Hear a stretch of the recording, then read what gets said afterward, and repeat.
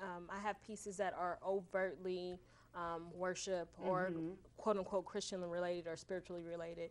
But then I also have some pieces that are a bit more abstract. But I think who you are on the inside, I pray before I write anything. Yes. Oh, wow. So whether it's something to do with social issues or whether it's something to do with spiritual matters, whatever it is, I'm always, led by the Spirit of God, no matter what. Absolutely. Whether His name is spoken specifically or not, His Spirit, I'll allow His Spirit to guide me with whatever I write. Wow, So, that's awesome to pray before you write. I wouldn't think to do that, but that makes perfectly good sense. It makes good sense.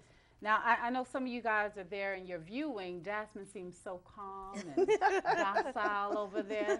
Don't let her fool you. Don't let her fool you. Don't let her fool you. Let me tell you, when I saw Jasmine perform. Oh, my God. Now, Jasmine. yes, ma'am. You're electric. You're electrifying. Let me make you understand that. I didn't know what to expect because you're so reserved. Look at her. Look at her. Y'all see over there. She's like this. But no, you Don't got let on that that fool you. stage. I know. She not only uses her words and her body. Like I remember you started slapping your thigh while a microphone was going up and down. You had music going in the back. I love that. Is that something that is that like your signature? Is that something that you always want to use in your...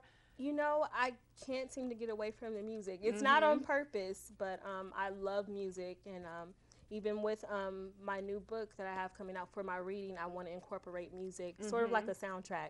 Yeah. And so I write songs also. So there's music infused in my poetry. So yeah. And when you're I a member perform, of Vessels. Vessels in the band, SCP. Yes, band. it's an SCP Inc.